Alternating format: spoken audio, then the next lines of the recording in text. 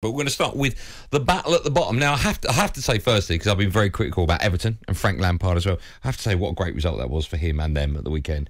I wouldn't say no one saw that coming, but they were the type of games away at Leicester. You thought if they are going to slip up, because their away form's been dreadful, if they are going to slip up, it's going to be against Leicester. And they had a chance really early on, Leicester. I think Schmeichel saved it, but either way, I thought if that goes in, they're in a world of trouble. But fair play to Frank Lampard and Everton.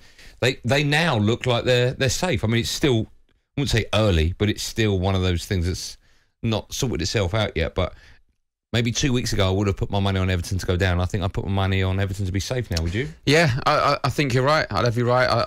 I'd say as well, two or 3 weeks ago I had it as a shootout between Burnley and Everton to go down. Only because I knew who Leeds were playing. I knew Leeds weren't in a good form, but I couldn't see Everton picking up the results they did, beating Chelsea, then Leicester. I honestly couldn't see it happening. The way they were playing, they looked low on confidence. They looked moody on the pitch.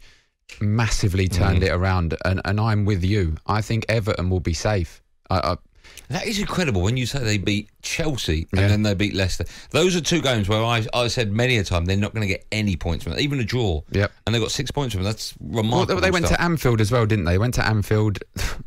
We had a call. We was at the EFL show, and we had a few callers saying how proud they were of the Everton side, and they dominated the game. And I got into a little bit of a debate with one of them. Said, well, you didn't dominate the game. You had a few chances. If you could finish at the time, if you was confident, maybe you'd have got a goal up. I just felt Liverpool would have just upped it another gear. I can't even remember 15-20% possession there. That's not dominating a game. So after that, I just felt they're not confident enough. It's just going to dwindle away the season for them. To then beat Chelsea, and we know Chelsea's not in great form, and Leicester, there was a kind of not much to play for Leicester. So to win those two games has been a fantastic turnaround, because I had them massive favourites to go down, and it's changed again. Like I said, the season's topsy-turvy. What did you make of Frank Lampard's comments that Jordan Pickford could be one of the best goalkeepers in the world at the moment? Well, the last couple of performances, you'd have to say that he's about right. On current form, yeah, of course. I wouldn't say he is the best goalie, but on current form, he's producing some unbelievable. So the one he took square in the face, I think it was against Chelsea, that's right, was phenomenal save. And I know sometimes... Is that a save when it smashes you in the face? I was just going to say, sometimes people say, no, it's luck. It's luck. It's not like it's positioning. It's where you're training yourself day in, day out to be in the right position at the right time. A lot of the time it hits you and goes in, but this time he's there, he's done it, and he was brave to take one right in the grid, as it was, and in the mooey. Would you call it the grid? In the grid, yeah. I've never heard that before. The grid. Yeah, the grid. I think it's like Have teeth. You just made that up? It's like teeth. There's a grid. Again, you've just said words that don't connect. What do you mean, teeth and grid? What do you mean? I think I've heard that before. No, you haven't. He took it right in the grid. Anyone grid. In the crash of that, right in the grid? No. Oh, there's a little bit of a murmur. Joe was like, I think I might have done. Joe, yes or no? Have you heard? No, he says no. No one's heard of the word. Took it in the grid. Yeah, it's a new one for you. I took it right in the grid. Mooey's better. Mooey could be different areas though, Mooey. No. Grid. It's right in the grid. No, you're just making it up. No, but if I say it with a bit of emphasis, right in the grid means, yeah. Do you mean grill? No, I might mean grill, but at the moment I mean grid. I might mean? I mean, you're in control of your thoughts. No, right? I mean grid. It might be grill, but I mean grid. Okay. Let's talk about Leeds United, shall we? They're now in the bottom three. I mean, it's goal difference that separates them and Burnley. Here's my first question. It's goal difference, right, which separates. They've conceded... I had to double-check this when I got the information. They've conceded 74 goals. Only Norwich have conceded worse. That's one more. Let me say that again. Leeds have conceded 74 goals. Now, I know that recent results for Leeds, I think they've got, 2 defeats out the last 2, a draw in the last 3.